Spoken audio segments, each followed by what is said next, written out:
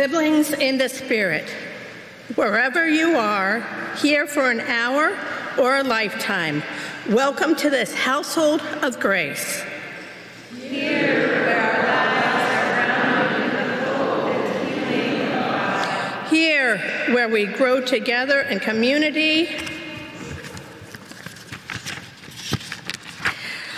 and belonging.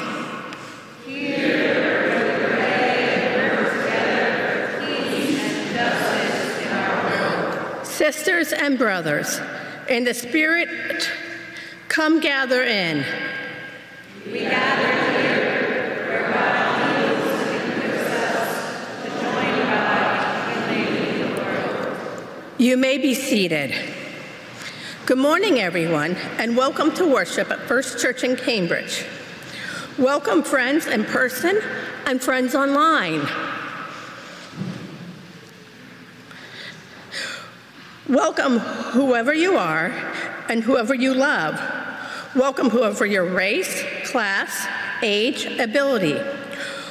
Welcome to those of all gender identities and pronouns. Welcome if you feel settled in your questions. Welcome if you feel wherever you are on this journey of faith. We are all insiders here because we are all beloved children of God. Indeed, there's room for us all in this household of God. My name is Devin Hansen, and I've been coming to First Church in Cambridge since 1992, when I came for college. In the past, First Church has been a pillar for me, not only when I was away from my parents for the first time, but continuing now through every time I have an issue. I have served in the past as a Sunday school teacher and am now serving through the Friday Cafe. And now, let us continue in worship and song.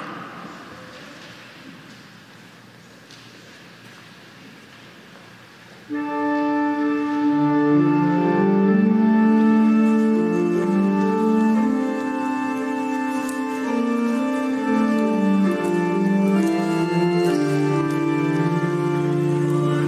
so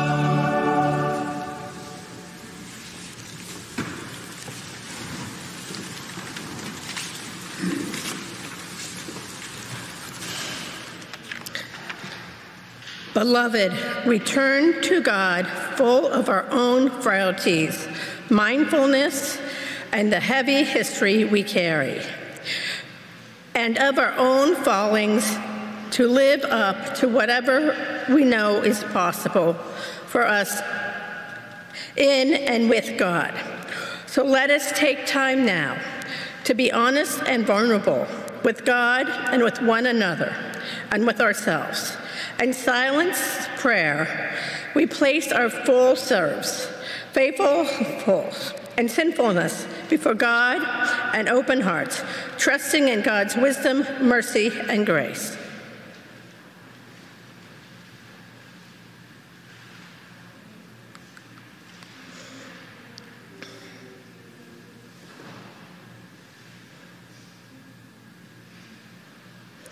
Let us pray for healing, pardon, and peace. Merciful God, we confess that we have strayed from your path, in thought, word, and deed, by what we have done and by what we have left undone. We have not loved you with our whole heart and mind and strength, and we have not loved our neighbors as ourselves. In your mercy, forgive what we have been. Help us to mend what we are, and direct what we shall be, so that we may delight in your will and walk in your ways, to the glory of your holy name. Amen. Friends, receive this good news with joy. There's nothing on earth or in heaven that can be separated from you, from the love of God and Jesus Christ. God knows you, God loves you, and Scripture says God delights in you. And so I proclaim that we are forbidden people, each and all of us. May this trust find a home in your heart today as we reconciling to God. We are called to be a community of reconciliation, and so I say, the peace of Christ be with you. Please offer the peace of Christ to others.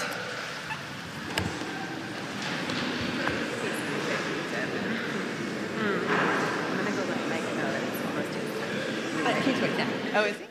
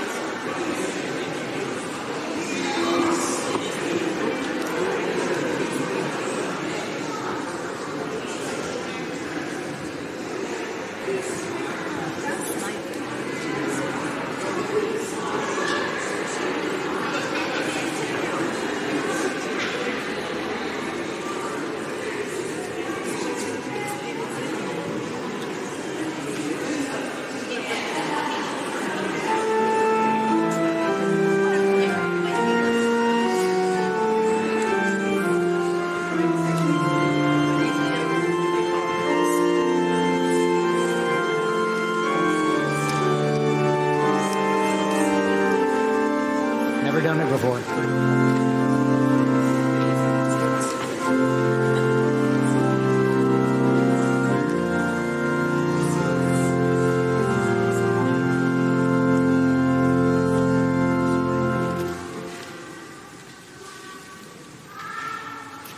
In just a moment, I want you to join me in blessing our children as they go off to their learning hour. And we are going to say, may God be with you there, and they will respond with, and God be with you here. So, please join me. May God be with you there. Amen.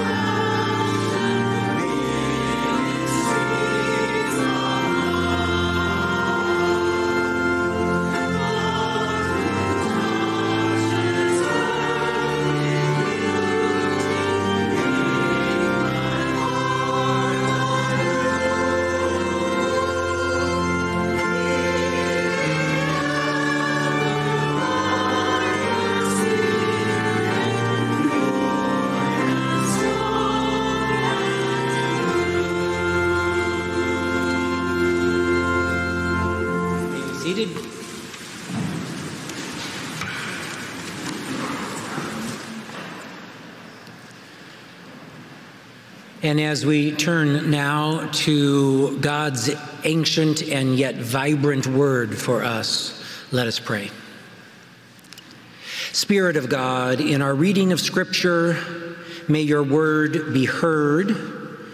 In the meditations of our hearts, may your word be known.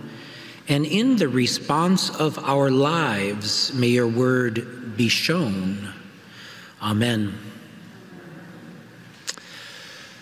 The first reading for today is from the book of Psalms, and we are going to read it together aloud. I want you to note that we will have pauses after each one of the lines in the psalm. And I just want to say as well, before we have two readings from the Psalms today, and I just want to note that, of course, the Psalms, I guess, are often called the song book of the Bible, but along with being the song book of the Bible, they are the prayer book of the Bible. It is prayers so often that are put to music. And so this is indeed a prayer that in many ways reveals one of the most important features of our faith. That is that through Scripture and through the life of people like us in a congregation, we're willing to be honest about life. The difficult and the joyful, the full experience. And this psalm so clearly shows that. So if you would join me again, note the pause after each line, and then try to join in really quickly as I begin the next line. Let us read Psalm 13 together. How long, O God, will you forget me forever? How long will you hide your face from me?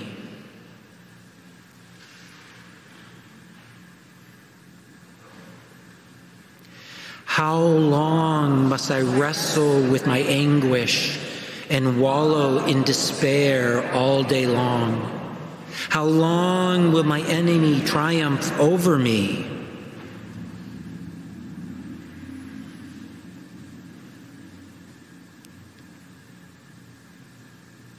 Look at me. Answer me, my God.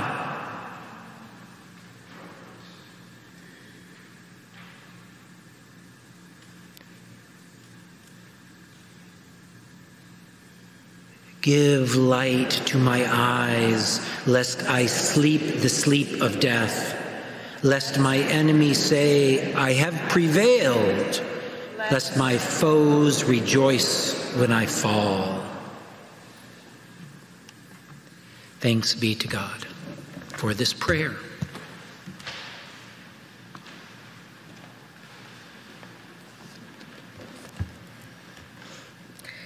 It's important that the raw honesty and vulnerability, even the bleakness of Psalm 13, is not the final word about our lives. As the Psalms dare to despair, they also dare to hope, as we hear them now in Psalm 34. I sought God, who answered me and delivered me from all my fears. Those who look to God are radiant, and their faces are never covered in shame. The poor calls out, the Holy One, heard and saved them from all their troubles. God's angel encamps around those who revenge God and rescues them. Taste and see that God is good. Happiness comes to those who take refuge in God. Holy people of God, reserve the Almighty. For those who stand in awe of God, fear nothing. The young lion may grow weak and hungry, but those who seek God will lack no things.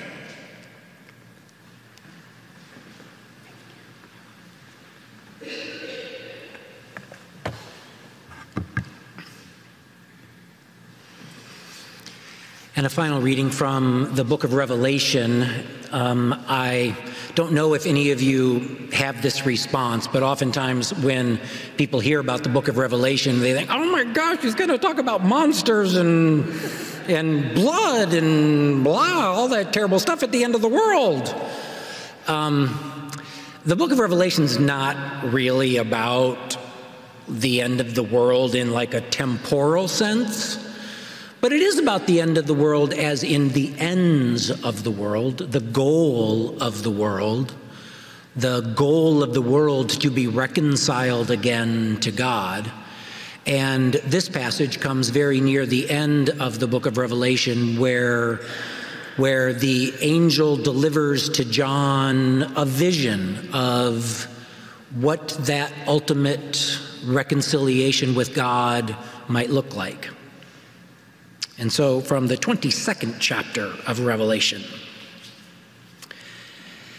And the messenger of God showed me a river with the water of life, clear and bright as crystal, coming forth from the throne of God and the Lamb, flowing right through the city street. And on either side of the river were trees producing a full harvest of fruit each month, and the leaves of those trees are for a healing of the nations. And no longer will there be anything accursed. And the throne of God and the Lamb will be in the city. And God's servants will worship God, and they will see the face of God, who will claim them as God's very own. And there will be no more night. And the blessed will have no need of lantern or sun, because the Almighty God will shine upon them, and they will reign ages upon ages without end. The word of God for the people of God. Thanks be to God. And let us pray. Blessed God, thank you for these words of life. May my words now reflect your word for us here in this place and time, with all we bring to this gathering today, our hopes and fears, gratitude and anxieties, our vitality and our need for healing. May your Spirit dwell in us richly through your word. Amen.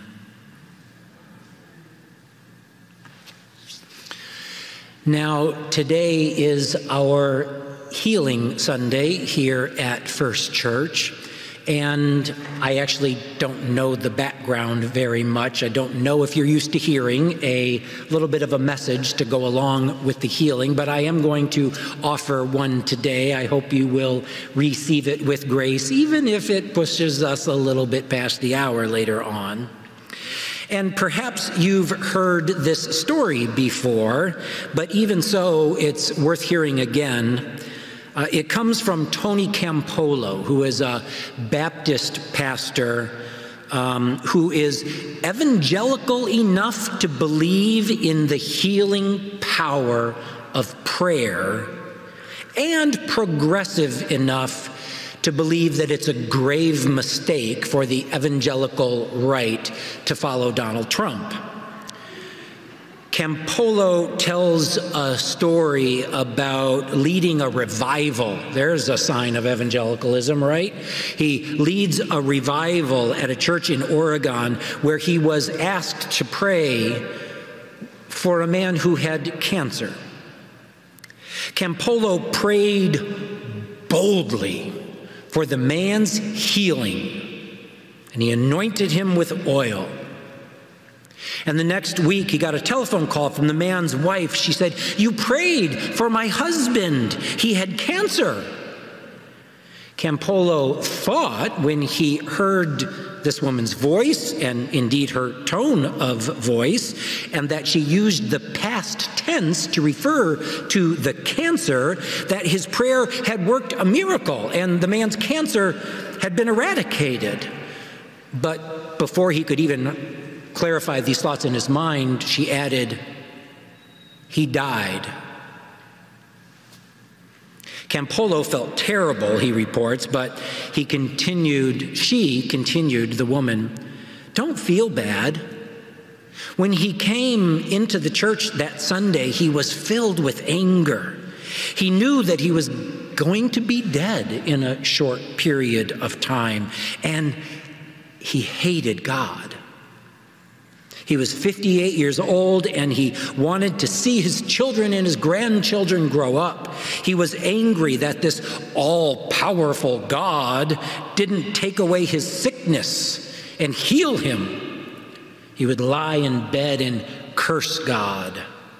The more his anger grew towards God, the more miserable he was to everyone around him. It was an awful thing to be in his presence, this woman said to Tony Campolo.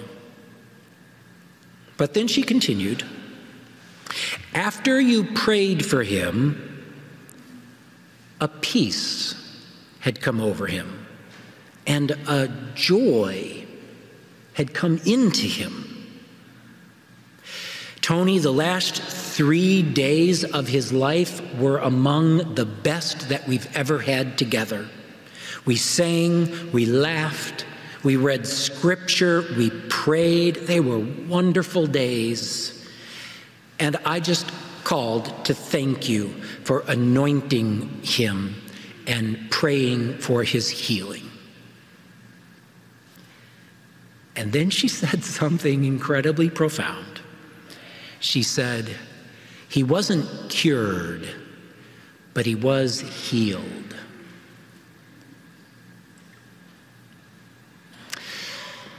That's what we hope for at this service of healing. We pray and anoint, not to cure so much as to heal, not to fix so much as to make whole. And isn't wholeness what we all need most in life? I've had all too many conversations through the years with people who have been recently diagnosed with cancer or perhaps some other progressive illness, and I don't think that I've ever heard someone say in those conversations, "The thing I fear most is the physical suffering that I'm about to go through." What they say, rather, is, "I'm so sad that I might miss out on more days with my loved ones, my family, my dear friends." Sometimes they say, "There is so much more that I want to do and experience." It's all about missing out. It's all about loss. The implication is that their life somehow won't be whole, and they long for wholeness. Now, of course, every illness doesn't carry a reasonable risk of death, but it's amazing, isn't it, how fast our minds go there? I had a medical test a couple years ago, a test result that came back with a result that showed that, worst case scenario, I had bladder cancer. 2 days later, I learned that it was nothing, but those 2 days were filled with worry. Worry about not having a full life. Worry about my life not being whole. Maybe you'll come forward in a bit when we invite you for a prayer and anointing with oil. Maybe you'll remain in the pews. But we all need healing. We all need wholeness. Illness might make that clearer. It might make us think more about our need for healing, but need it we all do. Whether the wholeness that you seek today, whether you come forward or not later on, whether the wholeness you seek is in the bodily realm, the relational realm, the social realm, the spiritual realm, whether it's in the realm of your soul, it's all about your soul, yourself. In our ritual, we use anointing oil, and that oil is a visible sign, in some traditions even a sacrament. That oil is a visible sign of the wholeness that comes from God. In the Christian tradition, oil carries many different meanings and nuances, but the one that strikes me with the most resonance today is the sheer extravagance of it. In Scripture, the oil represents abundance, superfluity, nimiety, wholeness. Think of Psalm 23. Maybe it echoes in your mind. You anointed my head with oil, and the line that follows immediately is my cup overflows. Extravagance, fullness, wholeness. There is so much. There is completeness. The oil that we use shows us that no matter what is going on in our bodies or our lives, we can be whole because the extravagant wholeness that comes from being a precious child of God. Now, this is not to deny hardship or suffering. Those things don't just magically go away. When someone is going through a difficult time, for whatever reason it is, involving body or relationship or mind or soul, my first response is, well, that sucks. Now, I might try to word it a little more delicately in the midst of the conversation, depending on who I'm speaking to, but that's really what it is. That sucks. More biblically, that would be the words that we read together earlier from Psalm 13. Oh God, how long? How long will you forget me? Acknowledging that pain is important. But tenderly, hopefully, I also say today that that cry is not the last word. In John's vision of the restored creation in the 22nd chapter of Revelation, there is this grove of trees standing alongside the water, the river with the water of life, and those trees whose roots are fed, nourished by that water. The leaves of those trees are for the healing of the nations. That, my friends, is God's final word for all of us. That the ointment, if you will, that comes from the leaves of those trees is for the healing of the nations, of us and all people. Yeah, there's a lot that sucks in this world. We live with it, some of us every single day, and yet that's not the final word. The final word is represented by that oil, that extravagance, that completeness, that wholeness, that is a sign of the love of God for us and this world always. In the name of the Father, Son, and Holy Spirit, amen.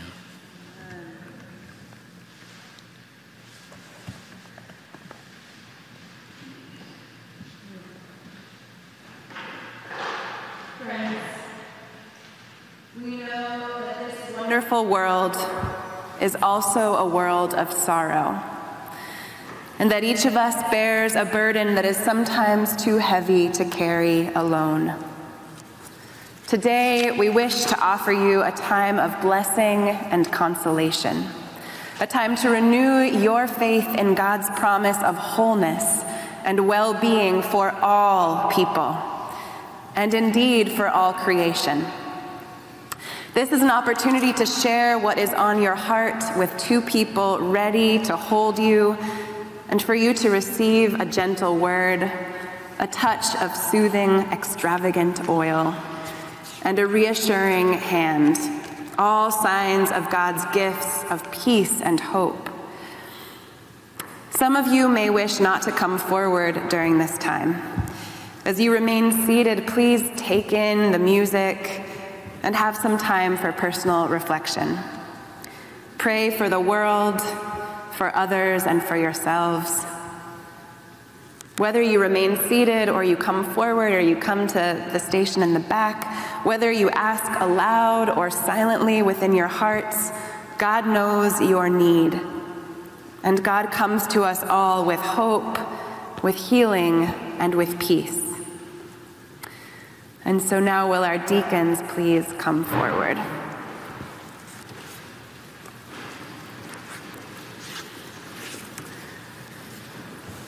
And I'll ask you to hold the oil as we get ready to bless our hands.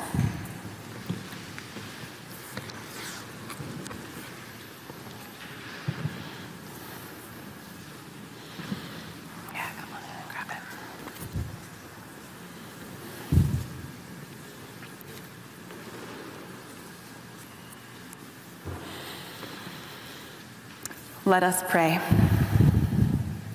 Holy Spirit, giver of life, bless our hands and make them ready to serve our neighbors who seek your consolation today.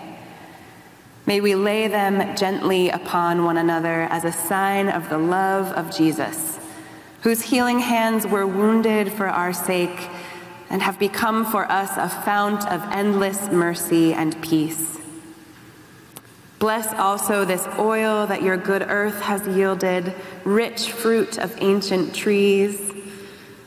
With oil, prophets, priests, and kings were anointed, and the wounds of many were mended in your name.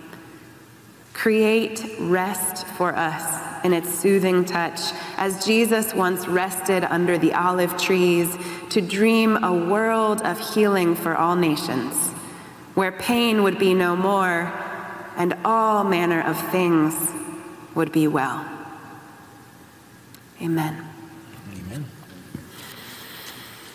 And so we go to our healing stations.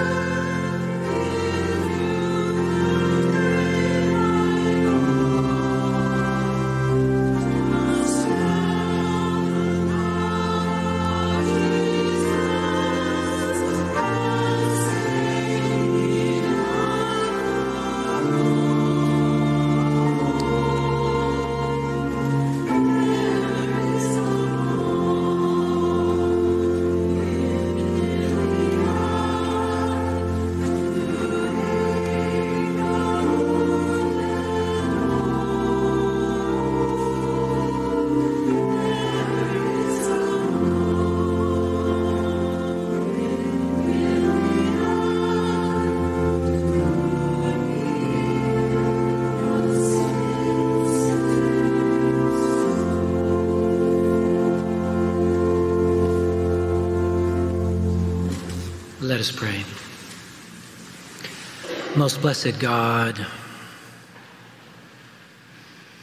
for the life stories that have just been revealed among us,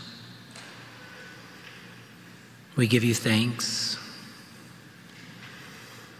We give you thanks for the healing prayers, for the extravagant oil that we have placed upon people's foreheads and upon their lives.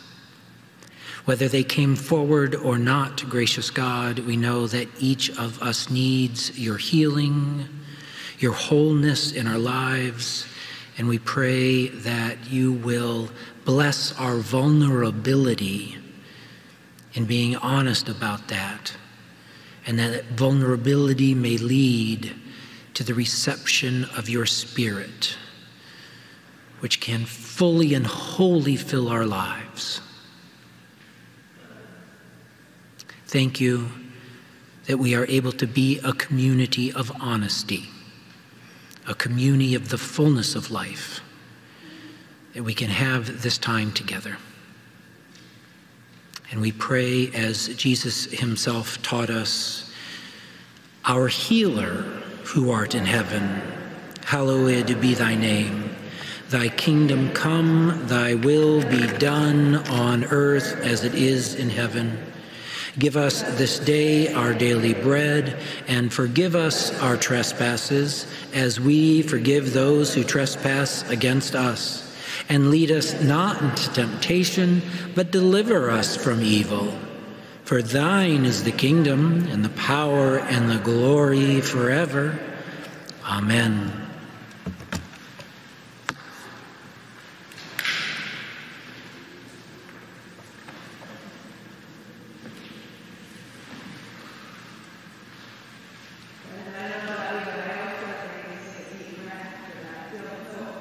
By the beauty of witnessing what we witness together. So let's just take a deep breath.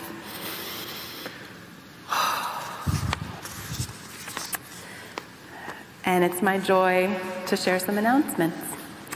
Welcome again to each and every one of you. It's so important that each of you is here, whether you've been here for 20 years, 30 years, or 2 days, or 2 hours. It's so special to have you. Thank you for being here.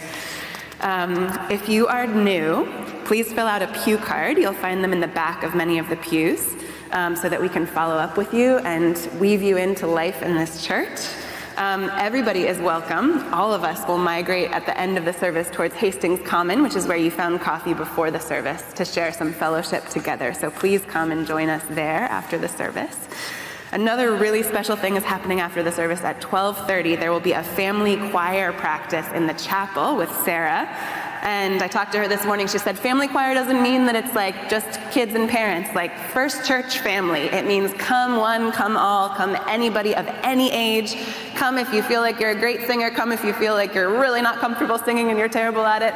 Everyone is welcome for this family choir rehearsal. And you're going to practice a song that we'll get to share together at All Saints Sunday, the first weekend of November. So meet Sarah in the chapel at 12:30 if you're interested in that.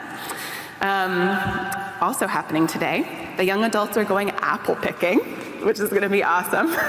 If you identify as a young adult and you'd like to join, go find Phil after the service. I think there's some more room to join them today. So fun. And we wish you delicious apples and potentially some cider donuts. I've got my fingers crossed for you.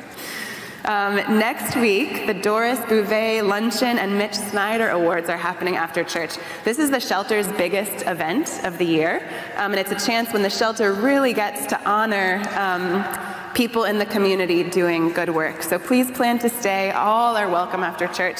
We'll have lunch together and get to celebrate some people in our community doing important and good work. And I think that's it for announcements. So we'll continue with our invitation to offering.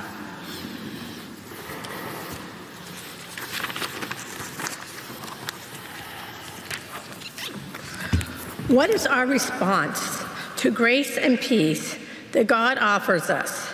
Friends, let us honor God with grateful hearts, knowing that nothing belongs to us alone. All that we are and all that we have is to be shared. Let us do so now with joy and freedom in our hearts. The morning offering will now be given and graciously received.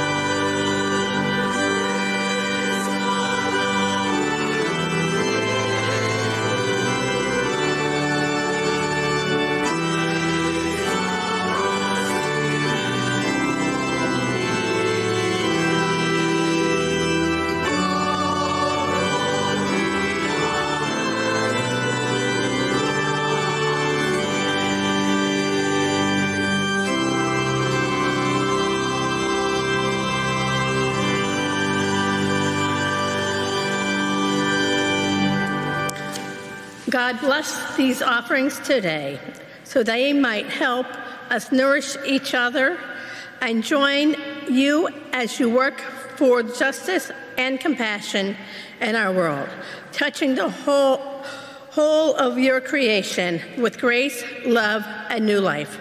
Amen.